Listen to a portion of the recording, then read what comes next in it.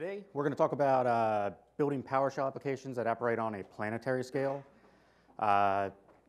So I'm Justin Sider. I'm the CIO of Belay Technologies. It's just a title. What I really do is use PowerShell every day.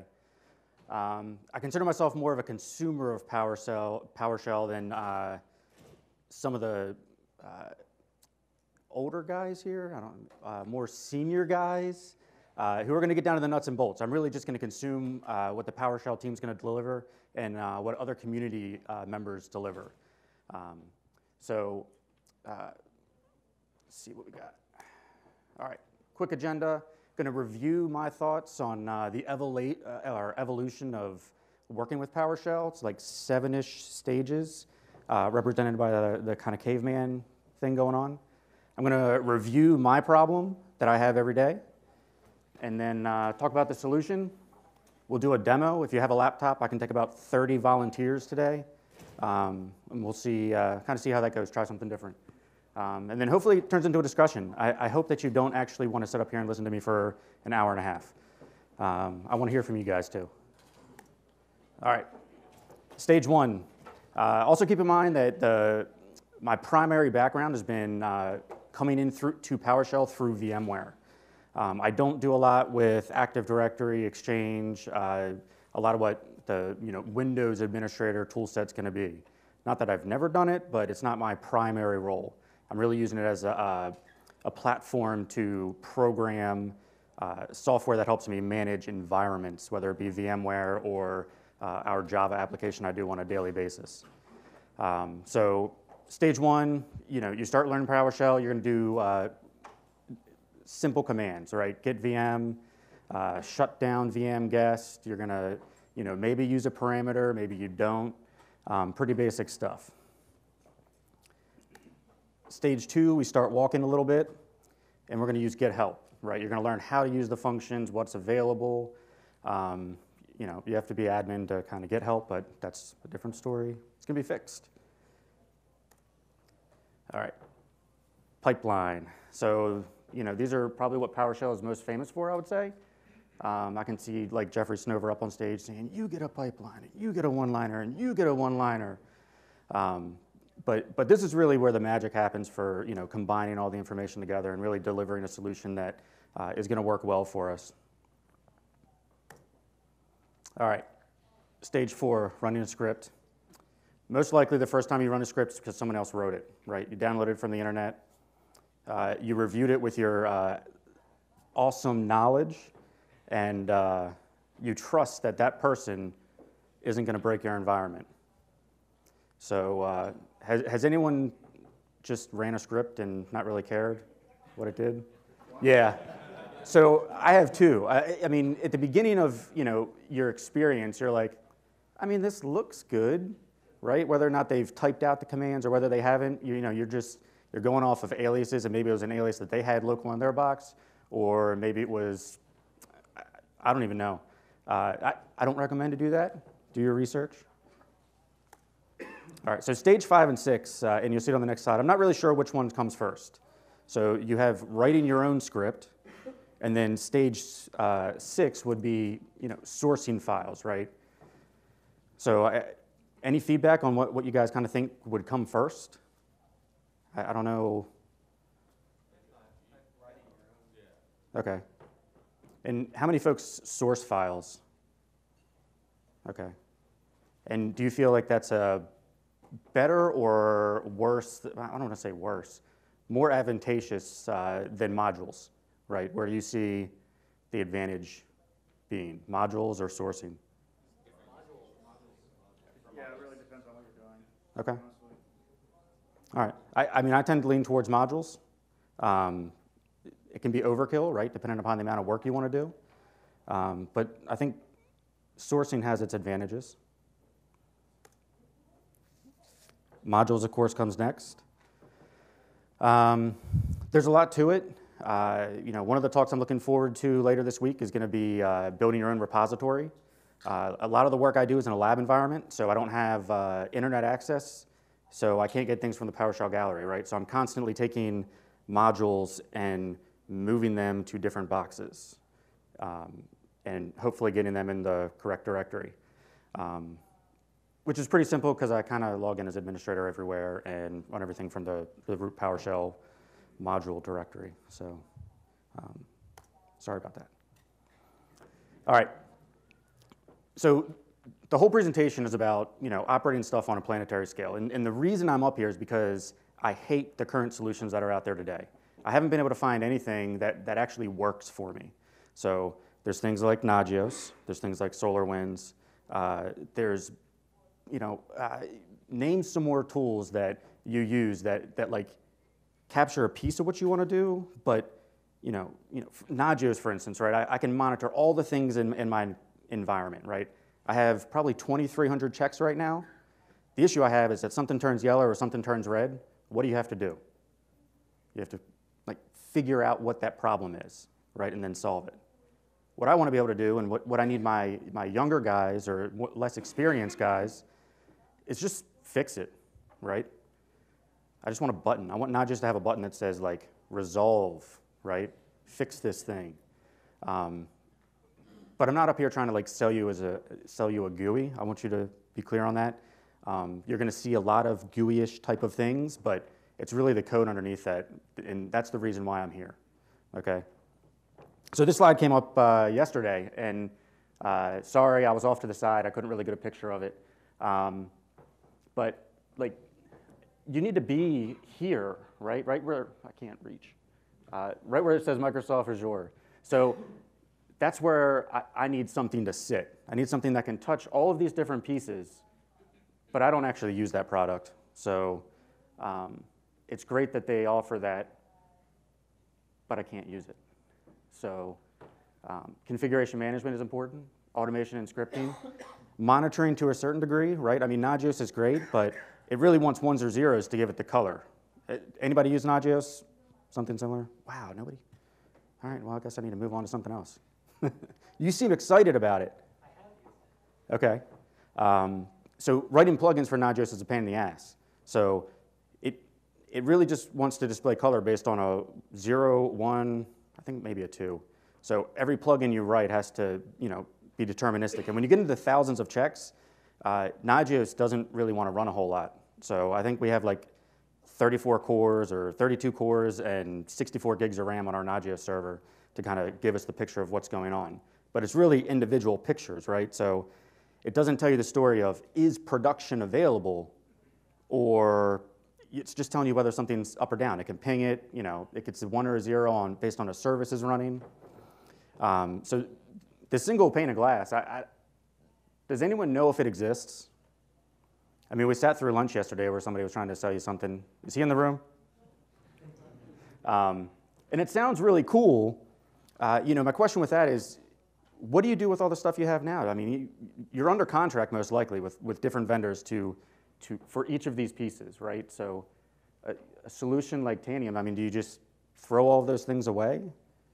I don't know. I probably have more questions than answers on that. Not the job I want. All right, so writing applications. The way that I solve all this or started to solve all this is I start writing applications, right? Things that can do all of those things for me my way. And I'll go through kind of the problems I had along the way, and then we'll get into seeing some of what I've done. Scripts are cool, they work. Modules are cool, they work. The issue is, when you have an environment like this, or an environment that spans the globe, you have to make sure that all of those scripts, all of those modules are in the same place at the same time. So you need a management plane that's serving your management plane, right? Does that make sense? So that is included in what I work on. Applications can run 24/7. You don't have to actually have somebody there to actually kick off the script. So they're constantly monitoring, they're constantly running, they're giving you feedback, you can see things. There's logging. I'll talk about logging and how I despise logging. And the most important thing for applications is that you really want a single system of record. And this is a trap that I fell into, and I'm still trying to recover from. You can easily stand up a a service or a project in Germany, and this is my Germany VMware configuration management tool. That's great for Germany, but then you come over here and you set up one in the US, and it works. But then you start moving assets, you start moving workloads, and now your configuration management is off because you've moved the workloads. And the Germany site doesn't know about anything from the US site, and the US site is vice versa. So now you're getting conflicting information back on config management. So a single system of record is going to be the best. Access by the entire team at the same time. So one of the things I looked at was using PowerShell Studio to build PowerShell UIs. And if I was the only person on my team, I think it would be great. But the problem is I have to share it with the person that sits next to me and the person that sits next to him, and we're most likely not going to see the same data at the same time. So I kind of threw that out the window, and I don't even think I ever really got started on it. I like the idea. And then saying I write applications is kind of cool. The developers of the project I actually support don't really think I'm a developer. So, and then there's a lot of tools out there that do like export to Excel, and I think that is probably the worst solution ever. And even delivering HTML files, right? Because the problem is they're static files, they don't get updated, right? They got to pull some data from somewhere, right? So you really need a web application backend that's going to deliver real-time data. And that real-time data is based on the input from the application, the PowerShell that's running out there. And then, sorting, filtering, retrievable history based on how long you want to keep stuff. I want it to take action, potentially deliver reports, email, send stuff to chat. There's a lot of different options out there based on your environment itself. So I would, explore those different options. All right. So here's how I kind of go about solving the situation, right? So I have a central location for a database. Are people familiar with like database schemas, foreign keys, all those things? Like this is probably the most important thing I've ever learned as an administrator or engineer or anything like that. It's so valuable. If you haven't done it, you need to do it. I don't care if you set up MySQL on your local machine and just start storing information and learning how to manipulate data. So as far as a single system of record and maintaining a piece of information once and linking to that, you will greatly cut down on your amount of administration. So each of these guys are individual components. They can pretty much sit anywhere on a network that you can reach the database. And it's all talking REST in between the different components. So for today's stuff, there's no SSL. So I have a slide on security I think everybody will love. And each of these guys perform their own tasks, right? The web, it's simple. It's just serving up web pages, right? It's PHP. PHP is very similar in my mind to PowerShell, so it's kind of like an easy transition, easy understanding. The queue manager, pretty simple. It's managing a queue of tasks, right? So I don't care if it's to reboot a machine, if it's to collect information, if it's to update the database for whatever it is that you need updated. There's going to be a submitted task. He'll go through and he'll assign it to a proper area where it can be actually worked. The W-man is a workflow manager. He's performing the stuff. He's doing the work. One of the confusing things when you start looking at like my data model is you can have multiple queue managers and you can have 1 through N workflow managers.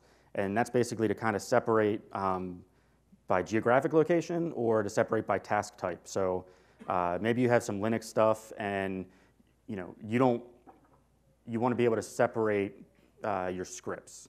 So you can do that by basically tagging the tasks as they come in. Scheduled tasks, how many people use scheduled tasks on Windows?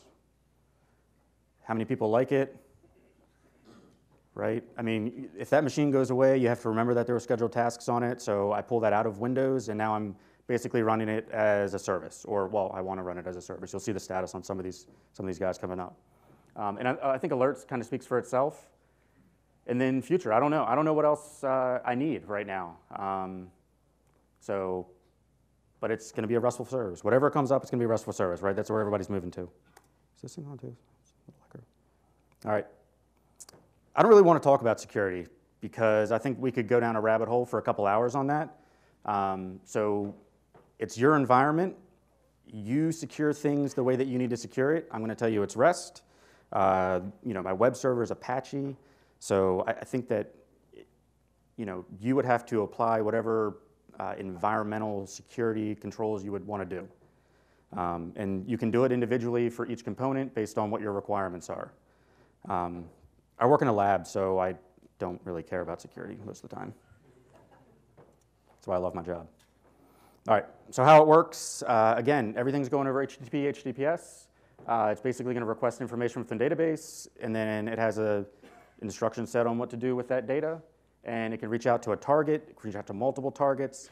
It really depends on how you write your script, right? The whole idea is that it's a pluggable thing. So you're going to, take your existing script that has in your environment, and when you submit a task, you're going to submit it with some arguments. The workflow manager will take that, run the script with your arguments, and it's going to return back information. So that would include logging and basically a pass or fail or some type of system-related error. Hopefully that doesn't happen too much. Talked about that. I know what you're probably, another framework. Who's excited about that? Yeah, sorry. It's just a way to manage your infrastructure a little bit differently. I mean, that's what I'm really going for. All right, struggles. These are the things that I work through on a daily basis with what I'm working on. The first thing was, not only was I spanning the globe trying to write these things, I had multiple, right? So I had something to do my VMware stuff. I had something to manage users and groups from AD because I don't want a junior guy logging into my AD server, but I'm in a lab, so I don't really have like enterprise level software. A solution for VMware configuration management, and all of these were their separate stack. So if something went wrong, I would have to go specific to that stack. So this new project that I'm putting out there is kind of to suck all of that in and take all of that into consideration to spread that workload out, but have that single system of record. I bring up security again. JSON Web Tokens, who likes those? Yep, no hands, exactly. The issue is that when you're talking about like a workflow manager or something performing tasks, you always have to make sure that you can authenticate to whatever it is you're trying to get. So if it's a REST call or, maintaining those tokens is a pain in the butt. Maintaining credentials is a pain in the butt. But you're going to have to do it either way. In developing what I'm talking about, going from an individual stack that had a single purpose was easy, but as you try to take into consideration multiple tasks, multiple classes of tasks. I would think that I was at a point where, man, this thing's good, I'm ready to go. And then you find 3 more problems. And I think one of the issues is I defined my data model, wrote some of the PHP, took about a month break, and then came back in and tried to write the PowerShell. And I have plenty of issues to put back in some stuff that I just completely glazed over. Monitoring and monitoring tools. So how do you check for this? Nagios is a single check. So if I have a machine out there, I don't know if I want to list the machine 5 times with 5 different endpoints, 5 different services. So I don't know that I figured out a model where I can get a good grasp of, when I deploy this out, are my endpoints up? Is the system running? So it's kind of the same issues that you're going to run into with any application out there. Documentation. I don't have a lot of it. It's in the code. And then,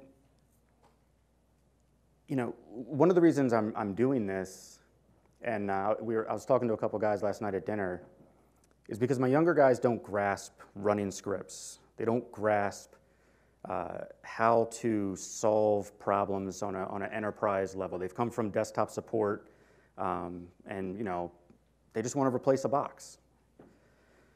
It doesn't always work that way. So, I struggle with, how do I teach them PowerShell? How do I get them excited to use it and not frustrated? So I will gladly take any suggestions on that. Additionally, in running the systems that I'm running, how do I teach them how to start it back up, right? I'm an East Coast person, so if it goes down today, I was either asleep or our hours are so off. How do I explain to them to get my service back up and running? And I think that's true of probably any solution that you're going to work on. Things that didn't work,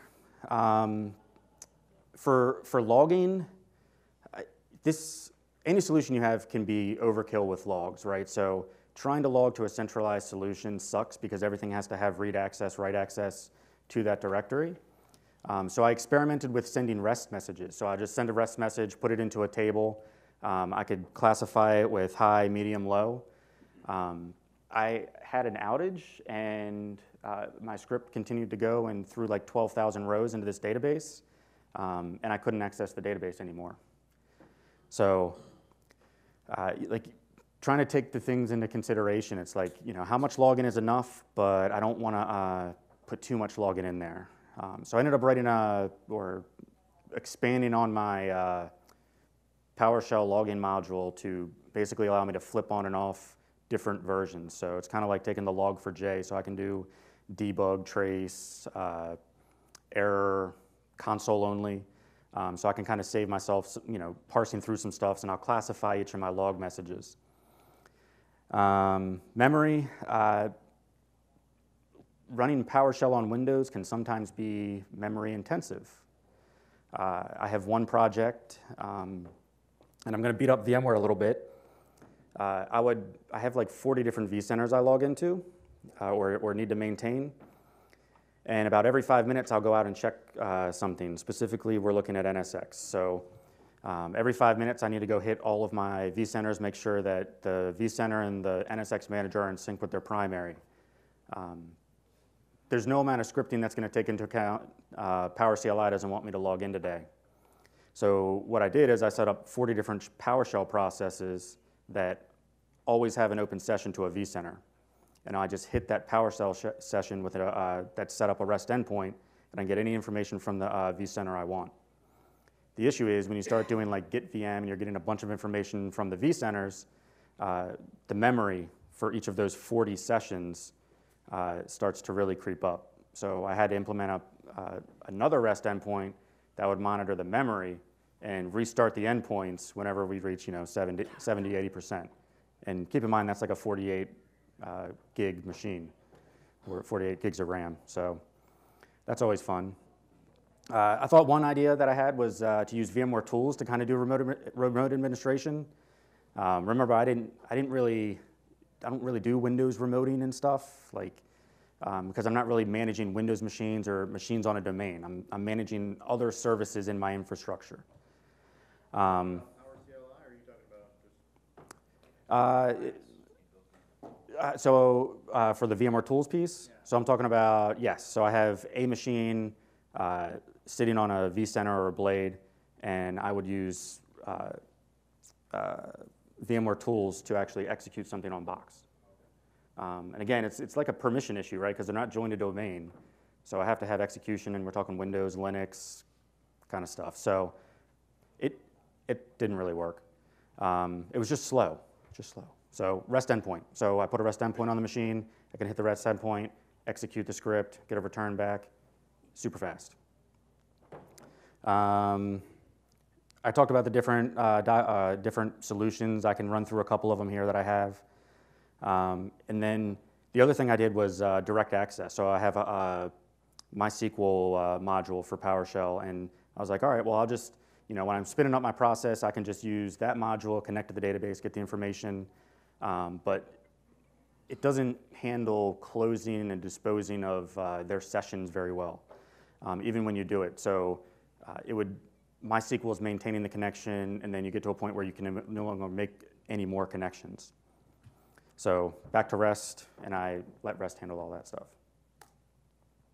All right, so the project itself is a parent project. It's called Pembroke PS.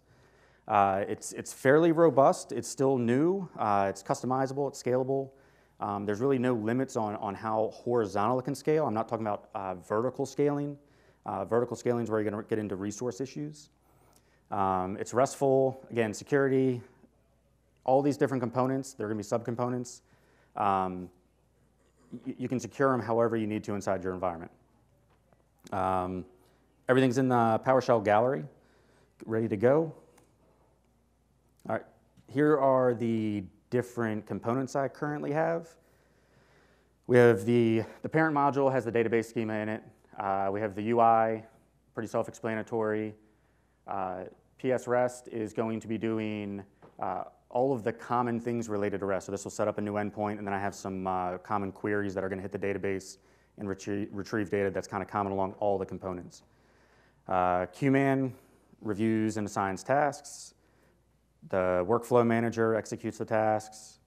Utilities, those are common PowerShell function things, not so much REST. And then alert and scheduler I'm working on, but kind of got caught up in getting all the other components out. All right. So current issues, I use Plaster to build all my modules. So I would love to talk to Mr. Marquette. I can't run pester tests in AppVeyor. I don't know what's going on with that, but I'd love to ask you a couple questions. Additionally, dependent modules. So locally, that works fine, right? If I go in and edit my module file and say, install this module first before you install, the module I'm trying to import or install. But again, in AppVeyor, it just hates me. So love to talk about that. Logging again, you can generate a lot of logging when you're kind of writing applications and determining, what's a critical or an error versus something that's just benign, doesn't really matter. Documentation, how do I show people what this is, how to add a script to it, things like that. I feel like the PHP stuff I wrote is kind of intuitive, but I also sit with it every day. So, getting feedback on, how to write documentation that allows people to use my tools, right? Not just from a technical standpoint, but from like a functional standpoint. And then PHP loading. So, you hit a page and it's, a row of lots of rows of records. It's going to load all of that up front and then kind of page it for you. I'd love for that to be like server side. So, if anybody likes PHP, I'm open for it. So like once you're on the page and it's loaded, you can go through the data, sort, filter everything, and it's super fast. It's just that initial load of like 3,000 rows that might take 15, 20 seconds. Does it auto refresh? No. So dependencies, I have REST PS module that does all the REST endpoints for PowerShell on the back end. The PHP has built-in REST. I found a module online that allows it. A single file will allow you complete REST endpoints to all of your data. And then the PowerShell logging module I have there. All right. So looking ahead, PowerShell 6, I haven't tested it, so if anybody has a Mac, I'd love for you to test it today. No? All right. You do. Docker, I can definitely see Docker having a play in this for potentially the workflow manager aspect. I'm not as versed on Docker as I'd love to be. I definitely don't want to do Windows. If you look at my blog, you'll see that I've talked about Windows and Docker and using Windows containers. It's cool, it's fun, but it's bloated, it's large, it's heavy.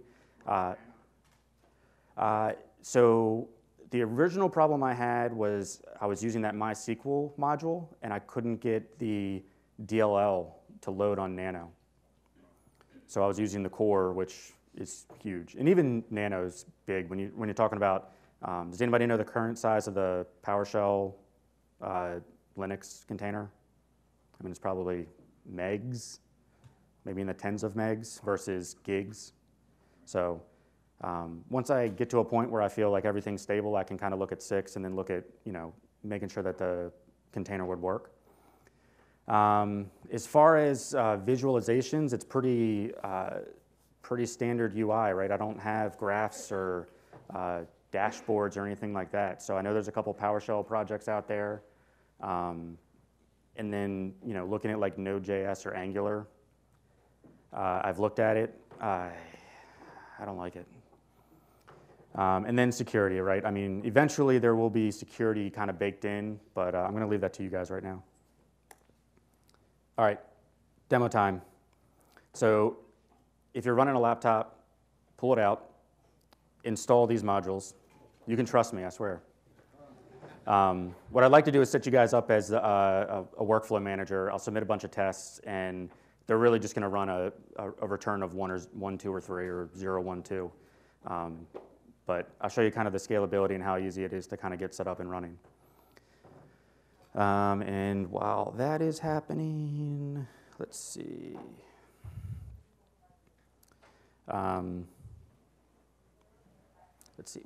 Did Mike Robbins come in? No? All right. So he was talking earlier, and he didn't know that Plaster would, all of my functions are broken down individual files, and he didn't know that during the deployment it could actually roll those up into a single module file. So looking at my module in like VS Code, can you all see this? Because they say to use this, and I find it to be really painful to look at. So a bunch of different modules you'll see listed there. But when you go to the actual module installed on disk, everything's rolled up into a single file. And that is not the file I wanted. It was this one. So. Which modules were there? There were like 8 of them. Oh, sorry. Is that right? Yeah, so you're going to want wman, ps rest, rest ps, that's not confusing, and utilities.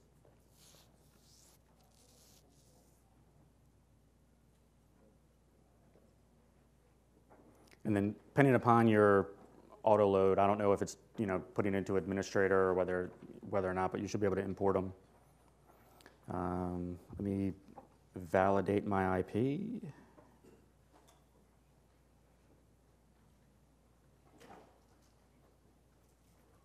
Yeah, no change. Cool.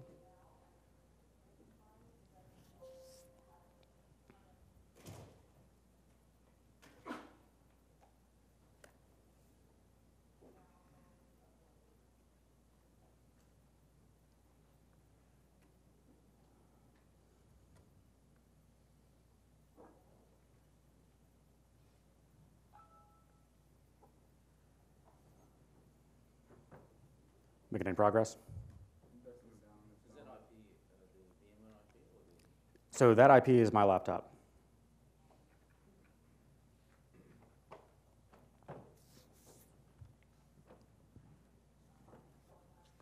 It's like, well, you might be able to do with this, like you talk about, dependent modules, maybe have like a parent module in the gallery that has nothing else but your modules you want loaded. So, right, so that's the purpose of the Pembroke PS module, right? That to me would be the top level module. Yeah. But I don't know that that would need to be installed on every box, because like I don't need, if I just have something out there that's executing tasks, I don't know that I need like the UI bundle to be on there and things like that. So I mean, you can run all of them on the same box if you have a small environment or you're just kind of messing around. But ideally, the idea is to kind of go horizontally. So each of the modules individually would have their own dependencies, and then if you want to do the full package, you could.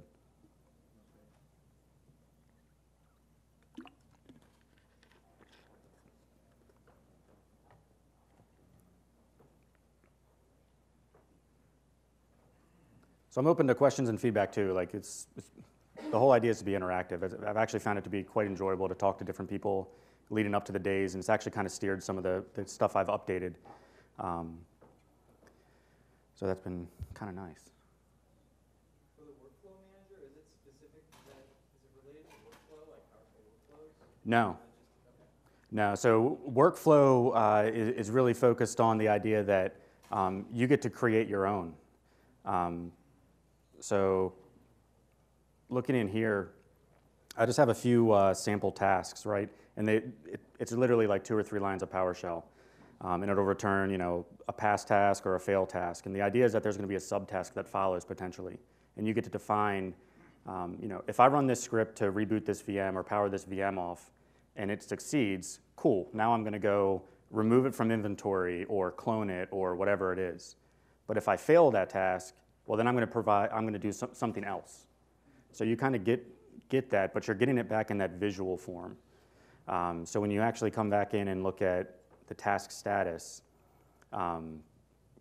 each of those individual tasks that you're defining are listed here. How are you defining those relationships between the tasks? As far as, Like if this fails and so in the database, so coming in here, this will list out the tasks that are available for a pass, tasks that are available for a fail. So you get to create that relationship. So it sounds like you had to learn a lot of these pieces as you decided that you were going to try to use them. Did you compile a list of resources? List of resources as far as, That you used to learn those different things, so to learn the schema about the database, website, the blog, take the class, if you learned REST API, what was a good place to start with that? Things like that. so some of it was done organically, right? I had a problem I needed to solve. I don't know, I definitely have stuff out on my blog that would be specific to each area. Maybe not so much about database. I kind of grew up, doing Oracle-ish things, and then I was like, well, why can't I, if I'm administering this database for, a Java web app, why can't I turn around and use it for, maintaining my data, my, stuff that I need? are you validating that these tasks do what they're supposed to do? Like obviously you can say, hey, yeah, this task is reboot computer completed, but are you validating it actually? So as far as Pembroke PS is concerned, it doesn't care, right? You get to define your script and your result inside of your script. The only thing that I'm going to capture is whether or not it completed correctly. So let me hop in the code real quick. I think that might make a little bit more sense.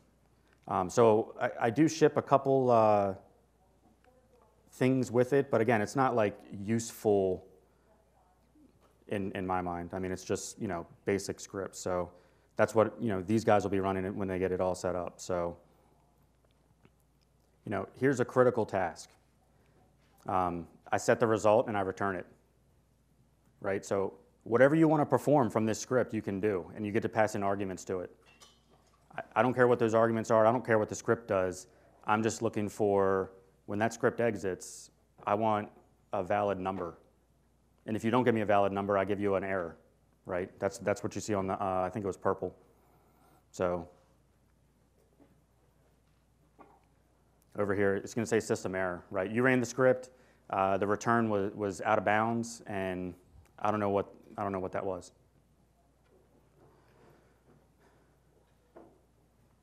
You got it. As far as like multi-tenant environments go, how would you like imagine segregating your components? So talking about multi-tenant, I would assume that there might be able to have a SSL tunnel between the two, potentially. I mean, if they're completely segregated and you can't pass traffic, 2 instances. They'll have like, there could be like a shared services layer that they're all connected to. Yeah, honestly, it's just REST messages. So I mean, other than SSL to the web UI, everything else is just talking REST in between.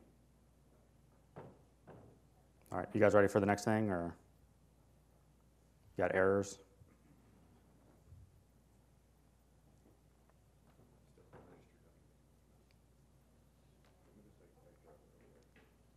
The other thing you might want to do is select a different number than 1.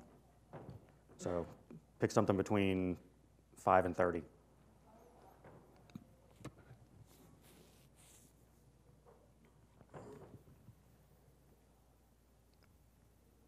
So I've manually put in information for the workflow managers. So if you register one, it marks it as registered, so you can't mark two of them with the same component ID. Otherwise, it would be, you have two instances running of the same software, which would be bad. So it seems like you're having to set these up on clients and they reach out to your machine, is that correct? Right. Is there any thought to have more of a discovery from your machine out to what's in your environment? It could be, but how would my machine know? I mean, I'm not a Spring developer, I'm not a Java developer, right? So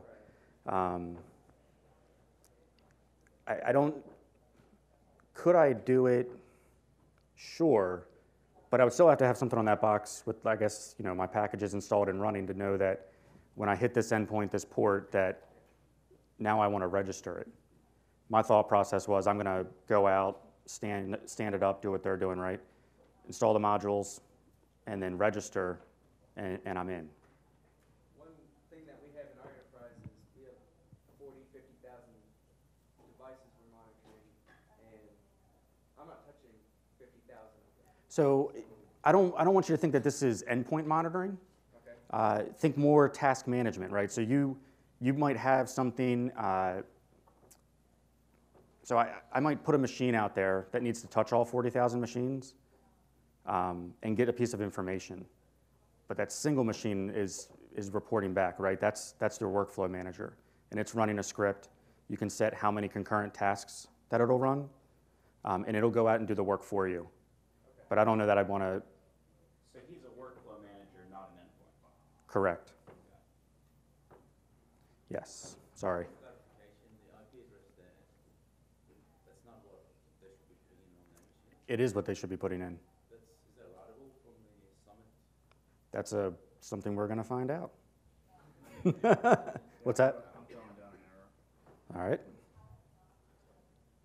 Unable to reach web server. Hey, error handling works. So what IP do you have? What do you guys? Yeah. Oh, I may have given you the wrong one. Let's try 10, 12, 740. That sounds a lot better. All right. I'm on a .6 subnet though. This is the issue of having like every. I'm 10, 12.6. That's fine. That should be fine.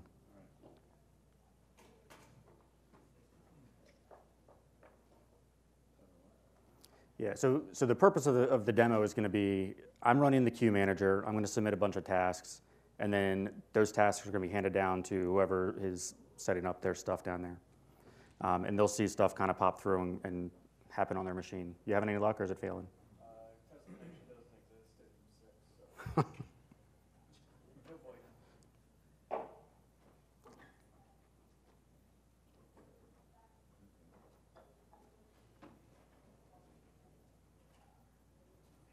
You said you were 10. I'm 10, 12, 6, 138. Well, that's fantastic. So much for that demo. All right. I'm 12, 10, 7, 9. Yeah, I mean, I haven't done a trace route, but I'm dropping off way before that. That's pretty fun. Yeah, I try to ping you and I get a reply from 63.237.231.27, so something jacked up in the routing table. So much for trying new stuff. All right, let's see. How about I set it up and run it?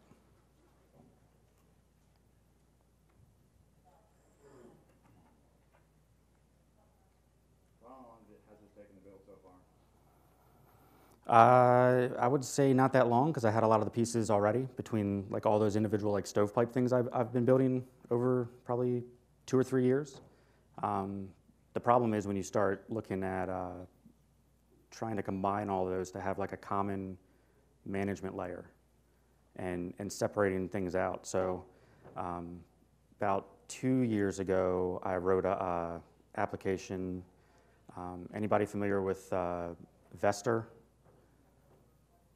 So it's a command line tool that uses Pester to validate VMware configuration. So, which is, again, great tool, command line's great. The issue I have is having a junior guy that sits next to me, it's kind of like his work. So, but him running that for 40 different vCenters would be very time consuming. So I, took the opportunity, wrote a little UI for it, and he can just run the tests, see the failures, and then there is a remediate option. Like I said, I don't know how familiar you guys are with it, but he can go through and just click remediate. It'll go and switch the bit, whatever it is. So, behind the scenes, it's running PowerShell, PowerCLI module, the Vester module, and then I'm just basically wrapping that as a whole. I'm not really kind of getting any hooks into that code. But it kind of gives us a pretty good feeling in the morning when we come in. We can schedule this to run at night, and we'll know whether or not something has any kind of config drift. Oh, so it's essentially a DSC for Kinda. mistakes, any? Yeah, I wouldn't say it's full DSC, because desired state, 99% of the time you're going to say fix it. Maybe, I don't know. I don't use DSC. Report it for sure. So, two different things in my mind, and I don't know what the right solution is. I think that community goes back and forth a little bit on it. I mean, there's still some tools out there these days, Puppet, DSCs, whatever. All right.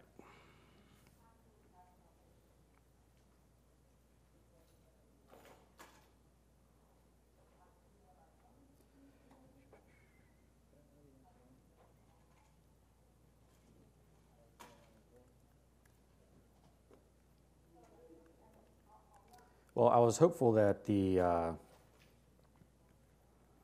network wouldn't be that bad. I figured that you would at least be able to talk to things. Let's see, 5 is not available. Did I put some in here or not? Do you know if PowerCLI is going to in any way interfere or not be functional with core? So they have a beta version of PowerCLI 10 out. Well, it's not beta anymore, it's official release.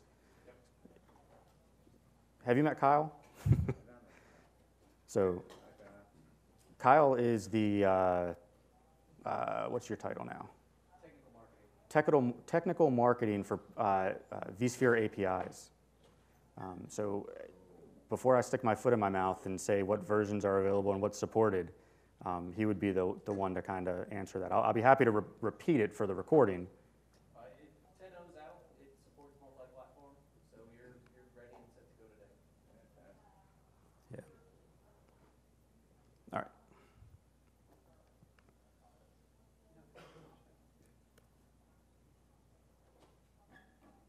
Do they use Core 2.0 framework?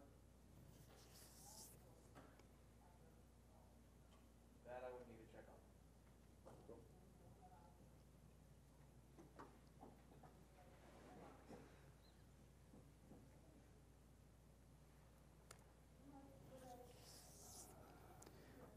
All right, so when you start the workflow manager, there's going to be a couple things that happen.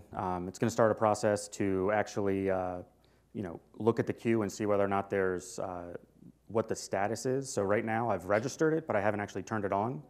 And then it's also going to set up a REST endpoint. So I can actually go to another window that is hiding from me. So there it's running. So this one, this one, this one. Let me just pull it down.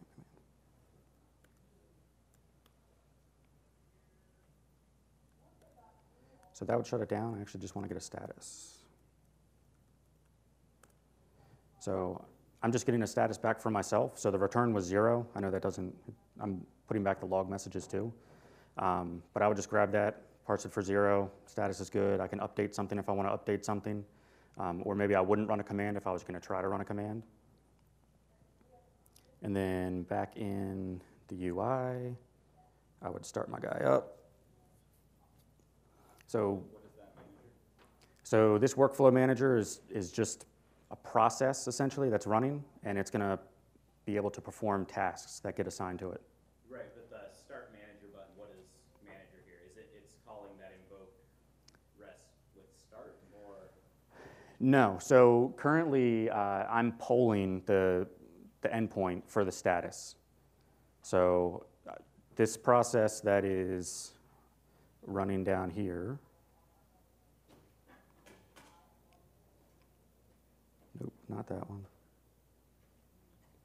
So I call this my kicker process. It's sitting there running and basically holds the ID and knows where the REST server is and says, is my component running? Should it be running? Should it be starting up? And then I take action based on that. So when it's running, when it's down, I don't do anything. When it's shutting down, I don't do anything. The only time that this thing takes action is when I actually click the button to say start up. It sees that it starts up, and then it will kick off another process that actually performs the work. Are you doing like a do until? Yes. Okay. Do you have a timeout on it? No, there's no timeout. Define what you mean by timeout. If it tries X amount of times? No, runs infinitely. So now it's up and running, and there's a queue manager.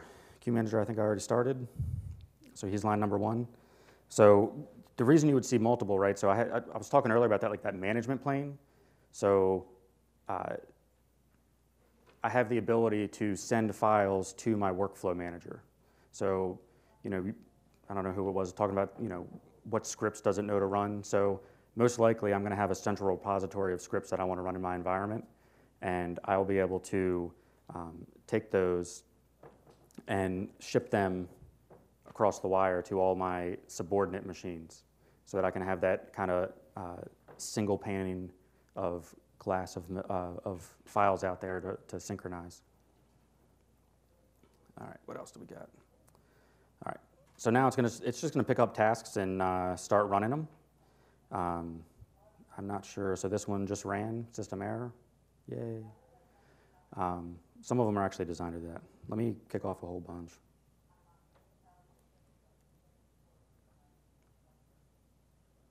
Always secure your environments.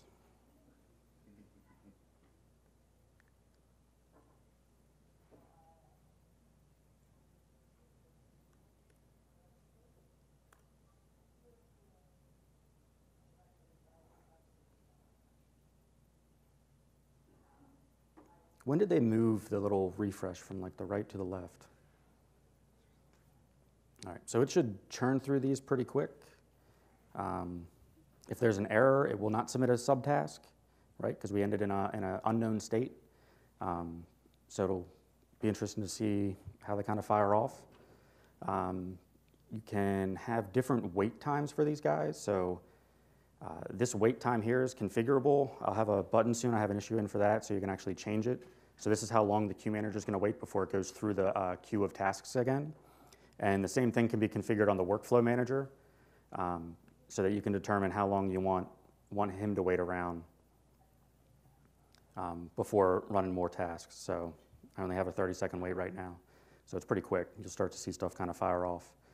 Max tasks, so that's going to be how many tasks that you can perform at the same time. And that's going to be based on your system resources, right? So wherever you're deploying this thing, if you're short on memory, you may not want to run that many tasks. Smart enough to know. Yeah. And it won't. It will not run more, no. No, so I did get in catch-22 where I was configuring, or I was assigning tasks. And the way that it works is the workflow manager is then going to kick off a sub-process. I don't use jobs, I don't use workflows, but the query was too fast. So I would create the process, wait for the modules to load in that sub-process, and during that time, I would kick off that same process again, because the first step of that process after module load is to set the task as running. So I had to come up with like an intermediate stage to say, you were assigned, and then when I start you, you're actually going to go into a staged status so that it's not assigned anymore, so I don't start it again. So this is like back to the thing where I was like, I don't know how to document or explain how this thing works, right? Like that's, so the questions are awesome because I'm like, all right, well, I mean, I know how it works, but you know, what do all these different things mean to you guys? Like, does it make sense? Do you see what's happening? It's still early on, right? So it's not like as polished as it probably should be. You know, what's the feedback from you guys, the understanding of what I'm trying to accomplish, like in between all the other things that are going on in your environment? Are the log files stored locally on the server, or? So today they're stored all on my laptop. What I do in my environment is I would map a drive from all of my workflow managers to a single share, whatever that share is. And then the web has access to the share and the workflow managers. So it writes to all the same location, and then I can read from that. Do you have custom error messages that go to the client as well? No, because I'm usually just performing the task to the client. The client doesn't really care about me. That's a security log? So, you know, if I'm connecting into a vCenter or something, I'm not preventing any of the normal logging. So it's going to know that I have a session open, and it's going to see the tasks. I'm not pulling that. I have a process where I patch Windows machines, so I will pull like the WSUS log off the box or the Windows update.log, some different things off the box there. And those can be displayed. Part of that Vester implementation, I'll actually pull back the XML. So with you know, Pester or Vester, you can actually export the XML. So I don't know if I still have all these log files around. But yeah, I mean, it gives you the raw XML if you wanted to look at that. I don't know why you would want to, but it's there. It could be useful, I guess. I mean, that's actually how I create the rendering in the UI. I actually parse through all the XML, get the stack traces out, bubble them up, rather than doing pass-through. And then this is a pretty long run of stuff, so you know, I'm logging stuff all along the way. So, I mean, that's the kind of stuff that you're going to see. Also built into this is retries. So you get a max retry, right? Because if you have like a task that creates a subtask, you know, you could kind of get into an infinite loop, which would be potentially bad. So, you know, you can cap that at however many tasks you want to run. Do you run this under a service account? I tend to run everything as administrator. Yes, service account. So yeah, I mean, that's a service account of you know. I think as long as the modules are available, I don't see any reason why it wouldn't run. I was running into an issue, kind of troubleshooting some stuff last night, and like this task window that comes up was living inside the module folder, and I couldn't execute that file, right? So I had a right to get it out. So the part of the registration is that it's going to create basically a local directory, and it probably didn't make it there because you can't reach me, and I bomb out before that. So it creates a directory for the workflow manager and the REST folder, copies those files out of the module onto the C drive, and then I can execute things from there. So as long as the module has permission to run, I think it's going to be fine. How many actual services is this creating? So services as far as, Is it creating a Windows service? no, No. no. It's all just PowerShell hosts? It's all just PowerShell. There was a time where I was thinking about like compiling the PowerShell and running it as a service. I decided just to go with REST, and that's why I provide a REST endpoint for the workflow manager. So any kind of information you want to get from that workflow manager, you just hit it with the REST endpoint. You can write the check, you can whatever you want to do. So that makes it like completely agentless, right? No, I mean, agentless would be I can inspect the VM like capturing SNMP traps, or right, I'm kind of inspecting it from the outside based on information that it's kind of pushing out. I mean, there is something running on the box. PowerShell host is the agent. It's actually listening on a port, is my understanding. Yeah. Oh, I see. Okay.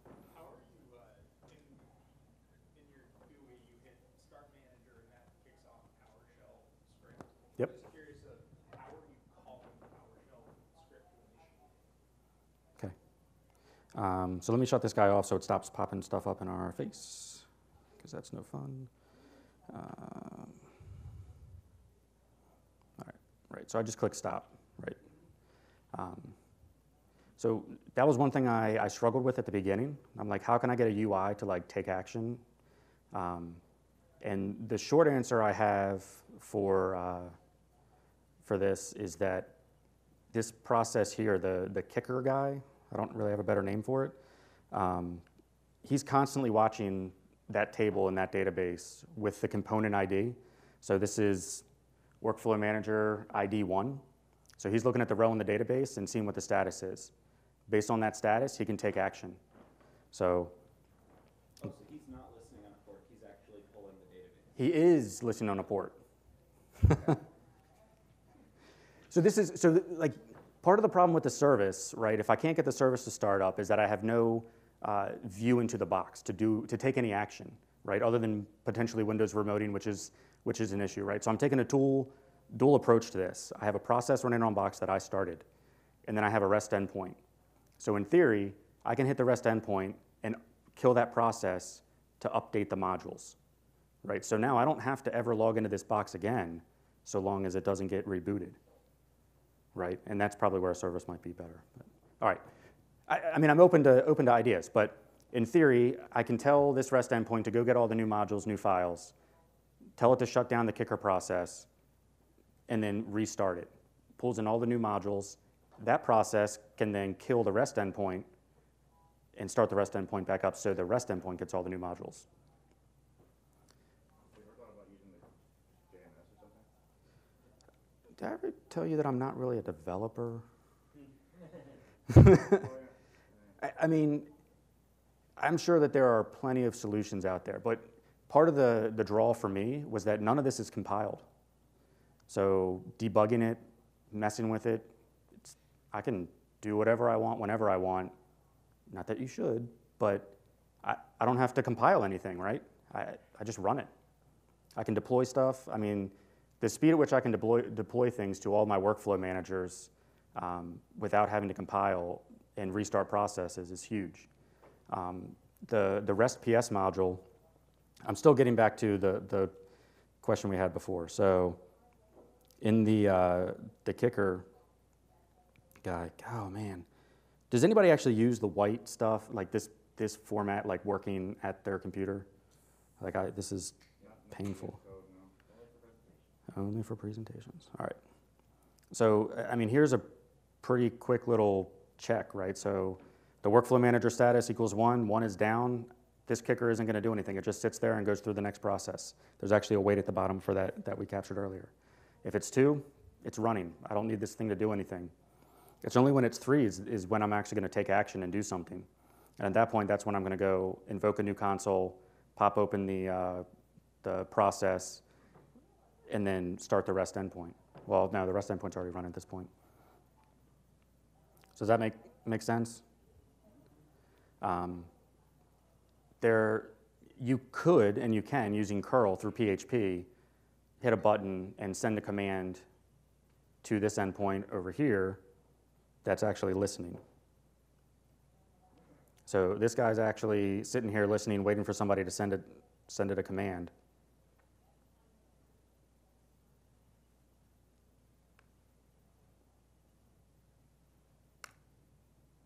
So, I mean, that's how quick it is. Now, I'm not doing anything meaningful here. I'm just literally returning a 0 for a status. But if the endpoint was down, you would get an error. So it's pretty quick and easy. Like I say, the ones I have for VMware, standing up and having an open session are super useful because I don't have to worry about going through the login process if I want to kind of loop through 40 different vCenters. My process now is just to loop through all 40 endpoints and get the information I need. So So, that shows how you actually do your REST endpoints in PowerShell? So maybe lessons learned going through that? to do REST endpoints in PowerShell, I mean, that's what this is. The code. Yeah, you want to see it? It's in this. So the module is REST PS. I think I don't have it open here.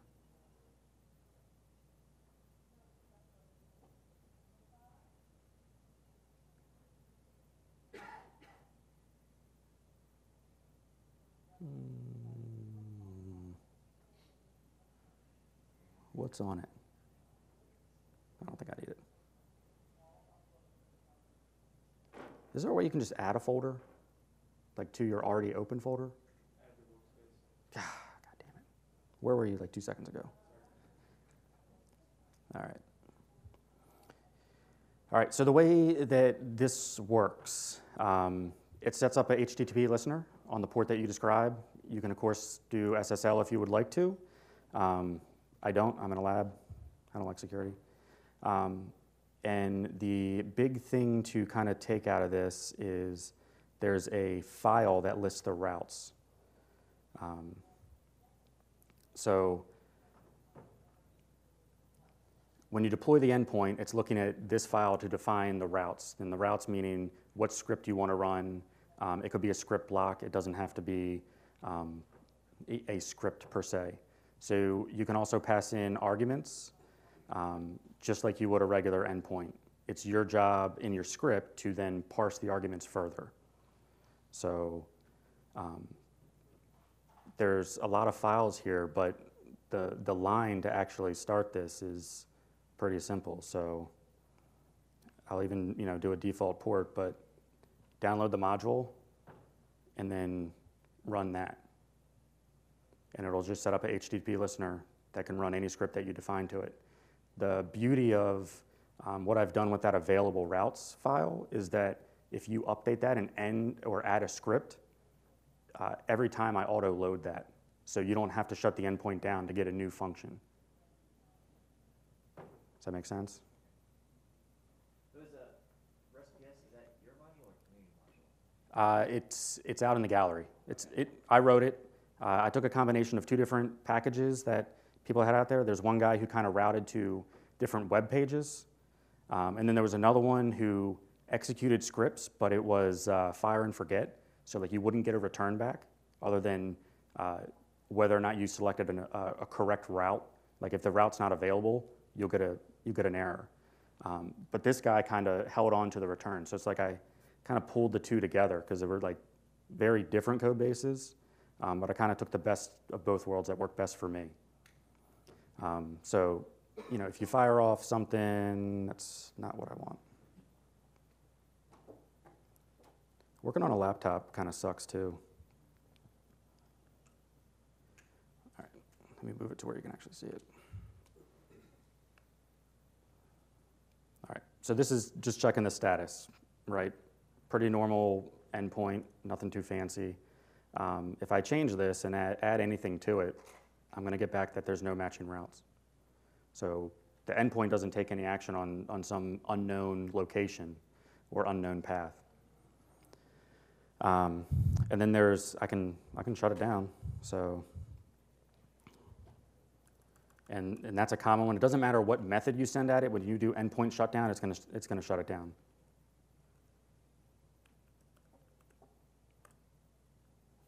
So that window should have gone away, and it did.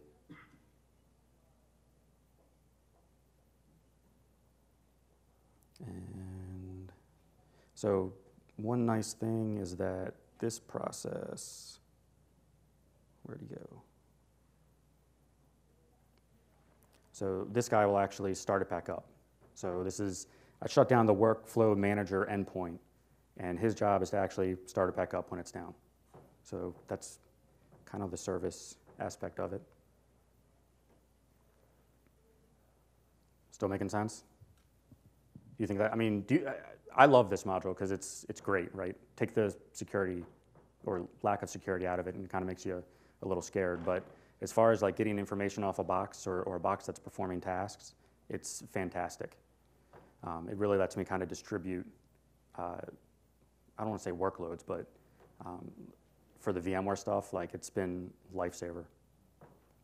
And this is primarily because you don't have a domain to manage the central credentials?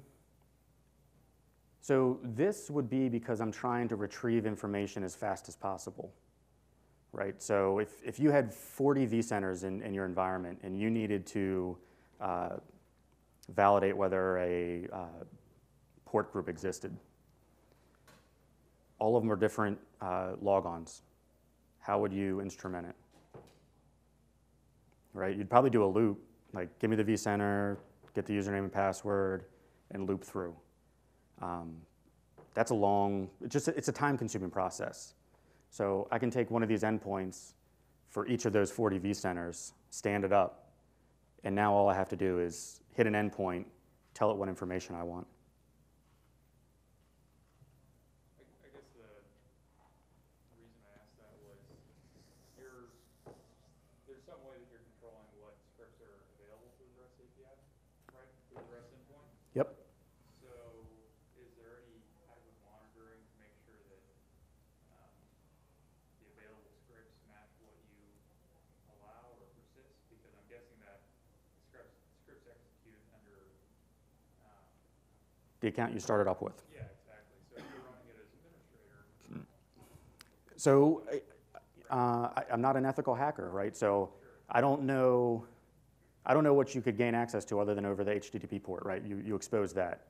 But as far as the things it's going to execute, it's only going to execute what is in the routes file. Everything else you're going to get from me is going to be no routes available, right? So that's what I was kind of trying to show here. So, status is available. I'm going to get a valid return back. But anything else is not exposed to return information back to the endpoint. But you're saying the REST endpoint monitors this file and will update automatically? Right. So File gets dealt with or updated for 5 minutes and saying you need to do something. yep, hang on one second. If you do that, you've already got way too much access. But it's fairly easy to get way too much access. So I said a disclaimer at the beginning, man. Like, security is Other tricks you could do is like running in constrained language mode to remove available commands from the session where you're reading. well, yeah, but that deals with isn't that mainly based off of the Windows remote? Is it You can have to do that in right? local sessions as well. Okay. all right. So here's the endpoint file for that specific guy. So yeah. So the other option I have is self-test, right? So I just put these in as placeholders for get, put, post, delete. So the other command I could run would be self-test. Cool. Still returns back 0. If I go in here and change this to, I'll just keep it a get to make it simple. God damn it.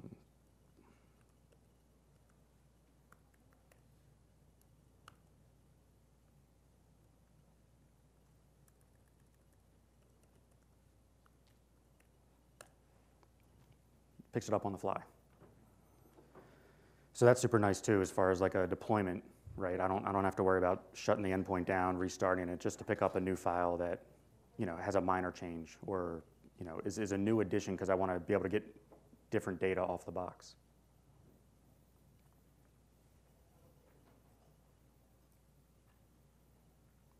You want to see more you have any questions about what it's doing or how it's doing it? So imagine request type is probably passed as a parameter to the script. Yeah, so there's some weird stuff going on with capturing the string that's coming in. So I kind of split it. And let's see. So when it comes in, I will, where'd it go? I split the URL that's basically passed in. So using HTTP listener, they're coming in on a URL. It takes that entire URL and I can split that based on what they've requested. Split it on the question mark, just like a regular endpoint would be. And then it would be your job to do like the ampersands after that. So I don't know, I don't have anything running on this that would take it, but I don't know that it would throw an error other than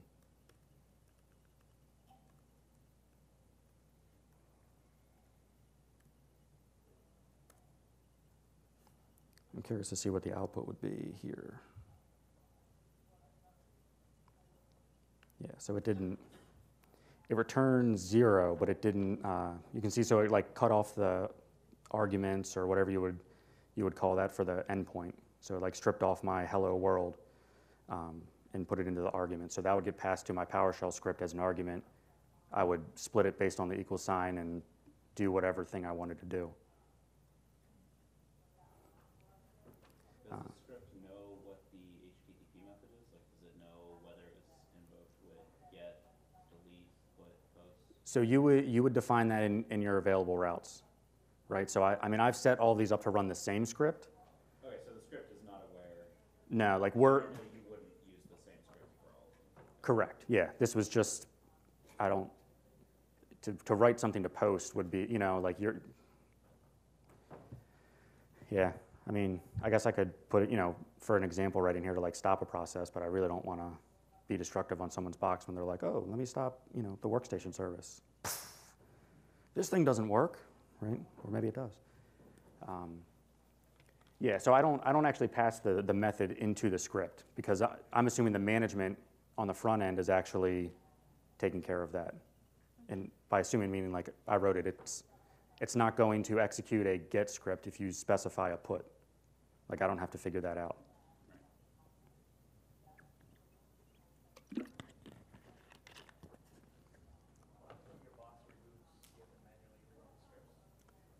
So if it rebooted at this point in time, there's nothing that would start it automatically on the box. Not to say that something couldn't be added for that. I question what that would be. I don't know if that's a run once. I don't know if that's adding it as a service. I haven't really found too many clean ways to do like PowerShell scripts running as a service. It seems kind of hokey to me, right? I got to probably get some executable that's going to just be in a path that has an argument for the script. Does anybody do that now? Yeah. I don't know. I don't know the answer to that one. I think there's a community module for, you know, setting up scripts to run as services, but you also got scheduled tasks that could run on startup as a user. Okay. There's some tricks in there you can play for something like that. Yeah, so I mean, that would be the other thing. Like I'd have to log in, most likely, right? Unless you have auto login. But we don't need to talk about security. So at some point, like if the machine reboots, the idea would be that I have something monitoring the status. I would see that the endpoint's no longer running, and then I would want to go out and figure out why my workflow manager, the thing that's going to be performing tasks, isn't doing anything. And then, you know, I could log into it, start the process, and carry on about my business. So if it's registered and you start the process, it'll reconnect and update its status. Does that make sense? You want to see it? Like, okay. All right, so let's just go with the fact that like the process ended, right? So the endpoint is still up, and I just kill the process, right? So the wman process is no longer running, right? It had the title, wman ID, whatever. So I disagree with myself a little bit because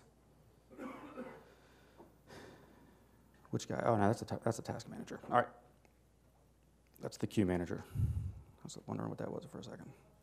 I haven't put host titles on everything yet.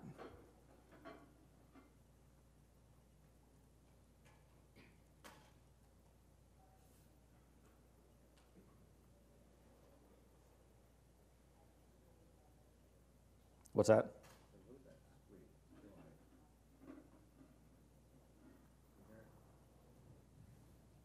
It's coming from there. No one hears it but you.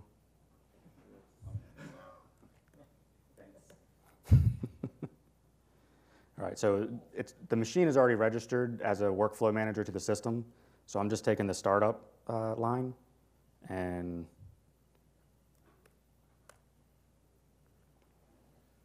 it starts it right back up and it's good to go. It'll capture what the status is. I think the only thing that I'll say it wouldn't do right now is if both the kicker process and the actual workflow manager, the one who's actually performing the tasks, if they both die and I just restart the process and the current status was running, it would not start a new process. It would kind of be hanging out there and running. So that's something I would need to kind of figure out. Maybe? Yeah, I don't think, because I think if the status is running, I don't actually perform I don't validate that it is running. I probably should add something for that. Does that make sense?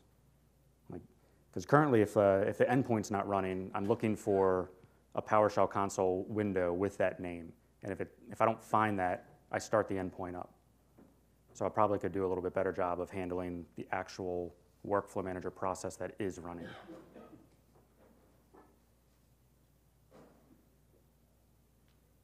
Am I crazy?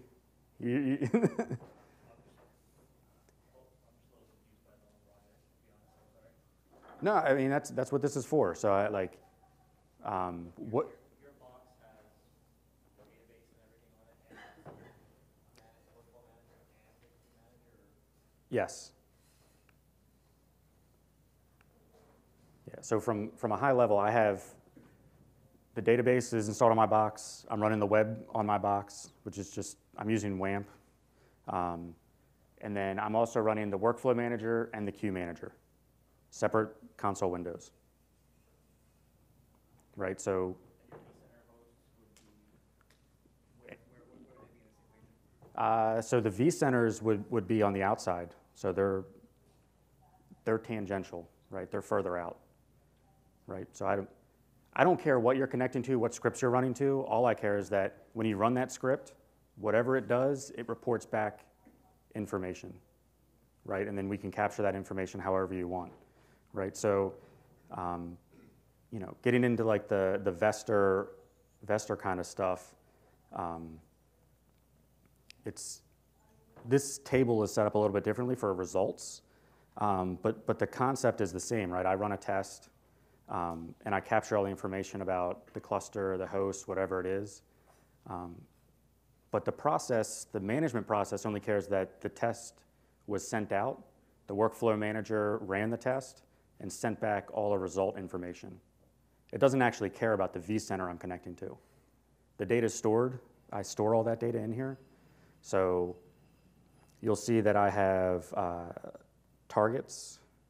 So targets being whatever you would want. I have target types. So you can define what the thing is that you're trying to run something against, but I'm not trying to limit anybody as to what you can run against.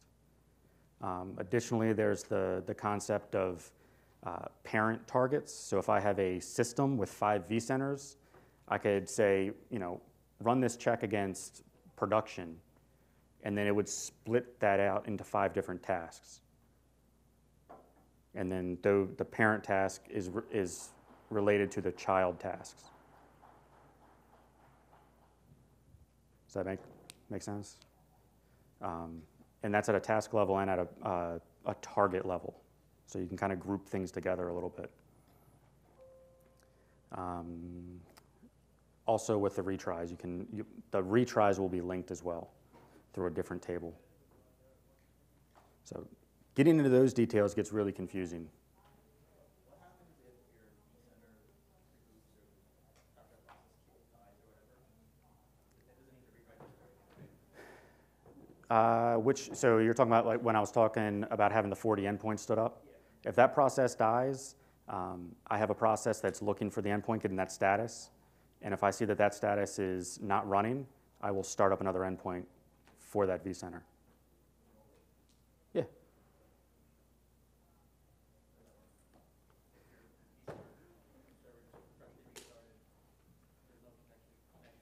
Right, so the connection would break. As soon as the connection breaks, the endpoint probably will go away because it can no longer maintain that connection. So if it's running on port 8080, that endpoint would drop off. I have a process that I'm running, right, as a scheduled task to say every 5 minutes, go check all the endpoints that are available, right? And if it sees that one isn't there, I send a command to, I know you're gonna kill me, right? A management endpoint that's sitting on the box that says, all right, now start up an endpoint for this vCenter on 8080. Is that? REST. Yeah, I'm using REST because, like I say, I didn't grow up using PowerShell remoting because I've been in the VMware world. So to me, I use PowerShell as just a programming language to interact with other services that are out there. So you absolutely could. So you mentioned that you have like a map drive for all the different scripts and all that you would run. Yeah. Is there some sort of visualization of that, of what you have available in that? No. No, it's just like, unfortunately, that's like, right now would be the manual kind of piece. So I don't have it currently for what I wanted to do with the demo, and clearly that worked out very well because I didn't want people actually mapping my drive. But I think it. I was just kind of curious, like from a service center type of perspective, having something that's a bit more on demand instead of scheduled, would mean Yeah. volumes to bringing things down to like a level 1 type of technician that just needs to expand a drive or do something that management just doesn't want to have automatic, but we can make real easy buttons for them, but give them a real clean interface like this to do it. Yeah, I mean, honestly, like this is why I'm working on this, right? So at my place of work, I have multiple of these that handle different tasks within my infrastructure, and it's a pain in the ass to manage 5 different stacks of things that all touch the same target set. So I'm performing different tasks on the same equipment. And it was really just a matter of, well, I didn't know I needed to do that. I've written that code. I want to stay away from that code. So let me rewrite it and get it better, right? I mean, over the course of time, your coding is going to get better. And you may shy away from stuff you've previously written. So what I decided, I don't know how many months ago, I was like, I'm going to rebuild this one more time, and that's it. And it's painful because before, the original one I wrote was a task manager, and it would go through and I work on an automated testing system in a VMware environment. So we send machines out there, we allow users to submit their tests, and sometimes those machines just crash and burn. And my Java application doesn't always clean it up nicely. So I have something that can go out there and clean it up for them. The issue was it only had a queue manager. That queue manager would kick off 4 tasks. So I had no scalability, right? So the next iteration, I had a queue manager that could manage the tasks and just assign it out to a workflow manager to which I could have as many as I wanted. So, the evolution of it is kind of where it's at now, and it's a work in progress. In trying to understand whether or not people can actually use it other than myself, because I don't use Windows remoting and I'm not on a domain, and it's a different solution potentially, but it can reach any service that's out there. So as far as the map drives go, I mean, that could be an endpoint check. You could determine whether or not the drive was there, how much space is on the drive, and report that back. As far as the task result, this page that is here, my plan for this would be I'm going to, specifically for Esther UI, which is the Vester UI, I'll have a basic task here, but all that result information is going to be stored in a different table. Like, I don't need test results to be munged together with the actual task running itself. Let me know the task ran good, and then I can go over here and look at results of the tests. What all was on that shared drive? You're like logging in? It's really just going to be logging. Okay. So if you were to say something like an elk or Splunk already, just send your log from that setup to a share. Would be potential. Yeah, I mean, the only advantage I have is that I can actually view the logs in here. So that's the one. Go away, Dell. Where is it? Okay, maybe I don't have those logs displayed yet. But for like the queue manager and stuff, it's nice to be able to actually view the log while it's running, or be able to troubleshoot. You'd have to refresh to get the newest information, but having those logs available to say, well, this task failed, and here's why, or whatever those cases might be.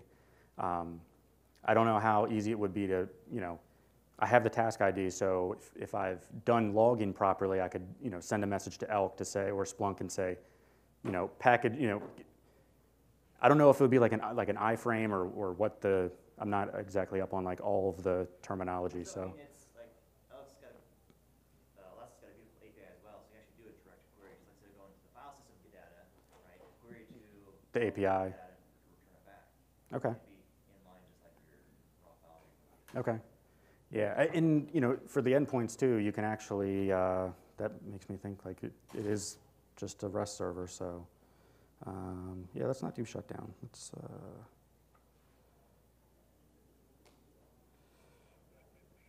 which one was it? This one? So from a web browser, you get kind of what you would expect as well. Nope, I don't need all that.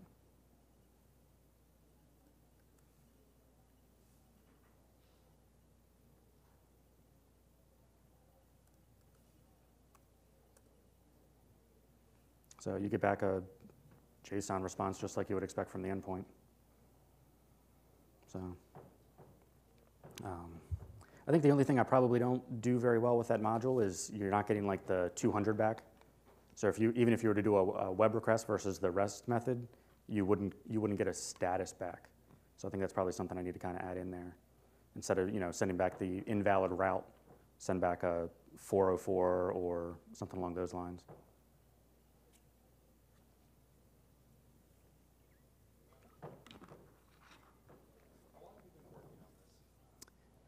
So probably the first one. So the first time this ever really came up was at VMworld Hackathon back in like August of 2016. We were working on, the team was working on basically CM for NSX.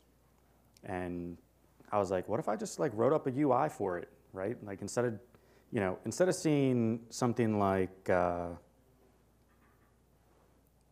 get away from it? Give me 1 second.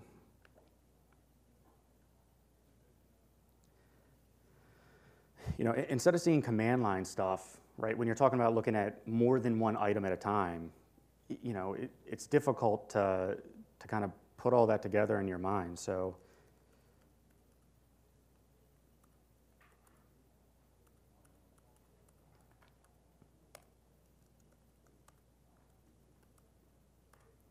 right, so trying to capture like this kind of information into something that's usable is kind of what the goal was, right? They were working on the actual checks and I was working on like the visualization of it. Because, I mean, this is great if you're like working on a single project, but if you're running this, and I'm not VPN'd in or to anything, so I can't actually run the Vester check. But if I can turn this output, right, that's also XML, into something that you can actually consume, or a junior guy could consume, it's going to be a lot more valuable, right? Same information, I just get an option to display it. I can, I was sorting there, I can filter on fail, so it's all kind of built in and easy. Like I say, I'm not a web developer, so I'm sorry, this is what you get right now. If someone wants to pick up Angular, I'm more than happy. Like I say, all the data is available from the database via REST, so.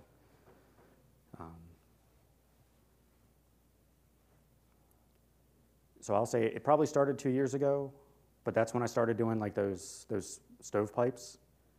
And then last year, probably around this time frame, I wrote one that was included like the deployment of multiple work managers and got the queuing and all of that kind of stuff figured out. I've been running that for a while at work, but even that was very specific to the tasks I was trying to accomplish. And then I don't know exactly when I started putting all of this stuff because I didn't check stuff in immediately. So all the commits are probably from like the last 4 or 5 months. But all the codes in GitHub, it's published to the gallery. 100% 100% pester testing on anything that I've published, passes script analyzer. Doesn't mean it works. No, I mean, it's been tested. Everything, you know, as long as you have connection, it works. So, and apparently it doesn't work on PowerShell 6. It's an implementation. You got to get that R, what was that module? Oh, no, that was for Windows PowerShell. Damn. Or just tweak that command, right? You're just using the command that doesn't exist. That's all. Yeah. So. Yeah, right. So I don't want to run a command if I can't actually validate that the REST server's available. So single ping, if you're good, then I'll start trying to interact with you. Nothing too fancy. Got a lot of people looking like glazed over. I'm not sure if that's good or bad. It's a lot to take in. Like, that's what I tell my guys when I kind of, you know, implement something new for it. But it's not doing anything different than what you would do in your head, right? Just visualizing what a computer needs to do for you is the tricky part, right? At least that's what I try to tell my people when I'm, you know, going through like logic and how to get things started. Why did you go with the patching PHP as opposed to ASP.NET? WAMP comes in a package, so I didn't have to worry about configuring anything. The PHP package that I use, it's a single file, so it'll work with MySQL, SQLite, MS SQL, so whatever database you want to hook it up to is fine. It's just PHP, so if you want to run it on IIS, feel free.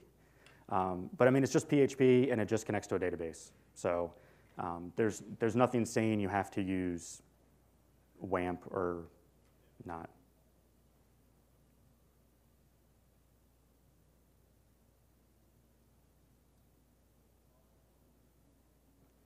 I mean, I don't need, you know, whatever you guys need time-wise. I mean, we're good. We can wrap up. We can poke around more. It's up to you guys. Do you have schedules set up in here? I'm sorry? Do you have individual schedules for groups or? For groups as far as like groups of targets. So I don't have the scheduling piece in this yet. I use it at work, but it is a different schema. Like, I have to kind of redo the data. So you have the data layer that, you know, defines how I store the data in the database, and that's directly how the PowerShell is written. And some of my stuff still uses this Power WAMP module I have, which accesses the data directly. So I need to convert that over to use just REST. So I don't want, like, I haven't migrated that yet. So, but I mean, the thought process would be there's going to be a table of available scheduled tasks, and I will review them like a queue manager. And if the things line up, I will submit the task. The queue manager will then assign the task, and the work will get done. And that way, it's not stored on a single machine for, you know, and because it's setting up as a queue manager, you could actually have multiple schedulers sitting out there for, you know, different reasons. I don't know the value in that. Maybe I don't.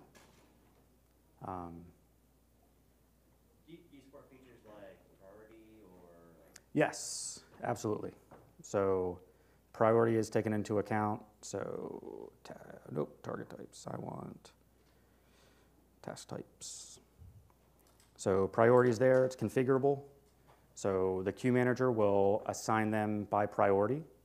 So when I do the query, it's, you know, giving me everything back in a list in ascending order based on priority. It'll assign those out, and then the workflow manager. In theory, the workflow manager, if it, you know, has a max of 4 tasks, it should never get more than 4. But I'll still start them by priority if all 4 of them get assigned at the same time. And you can have the same priority level as well. It's not going to hurt it. So like right there, you have the option for new task type. I'm assuming that's if you develop a new Script. you Yep. dump it in there, the path is going to be on your map drive. Yes. And what would it look like to execute something new? To actually click through here, or Yeah, so say we just deployed an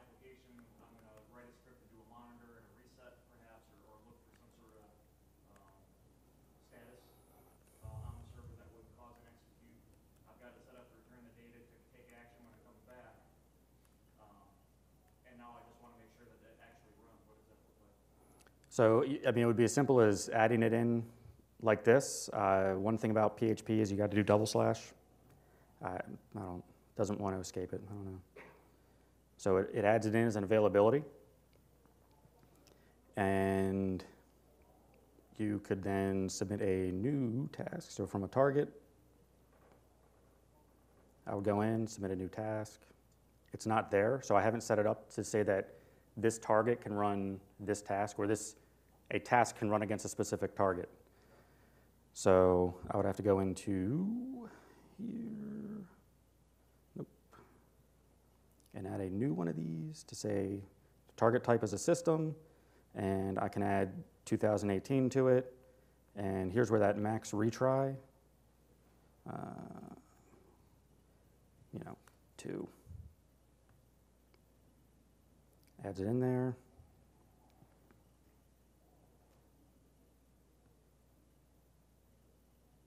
And now it's available. So I can submit it from here. The queue manager would pick it up, assign it out, run it. What's the default determination of when it runs them? Is that 5-minute interval or? So you would be able to configure to a degree how fast the queue manager is checking the queue for something new. So I have this one set for 30 seconds. So every 30 seconds, I'm going to run through and determine whether or not there's any tasks in the queue that are submitted or queued. Right? So I have submitted because I might want to triage something. I don't have any code in there right now, but to me, this submitted is potentially valuable in the future. So I'll go through and I look at anything that's submitted. I flip it to queued. Once it's queued, I look to see whether or not a task manager has an availability. So I only select a task manager that's not at its max, and then I'll assign that to that workflow manager. The workflow manager comes through and sees that it has a new task assigned, starts the process. When the process completes, what is the status? It'll be complete. I'm assuming at some point it automatically flips back to submitted. Is that after the next 30 seconds is up? Because that's our... So tasks can only have a single status. So like the workflow for a task would be I submit it, it gets queued, it gets assigned, and then it would go running. Well, actually it goes staged, running, and then complete. And then there's no other option at that point. So the task is just one and done. The queue manager is looking for it. The only other thing would be you could rerun it. So if it failed, you can just hit the rerun. It'll hide that record and creates a new one, which is going to be like on 5 different pages from here. So this was just submitted from the previous screen. So it might be easier to see from if I do that Summit 2018 one.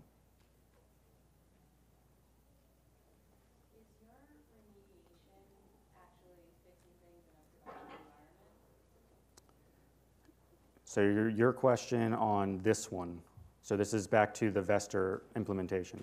Yes. Did you have to get buy-in to say, to use this to allow that during like business hours? I mean, I don't know what you're remediating, but. So what I would say is use it at your own risk, right? It depends on what the configuration is. So Vester will flip the bit on whatever function or whatever feature it is. So.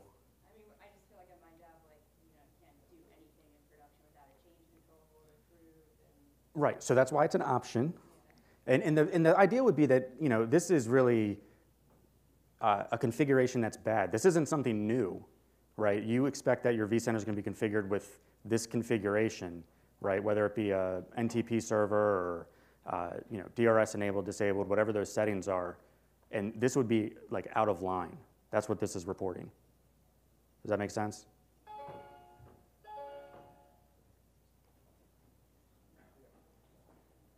So, yeah, or, you'd have to use caution with remediate. But the hope is that it's a non-breaking change.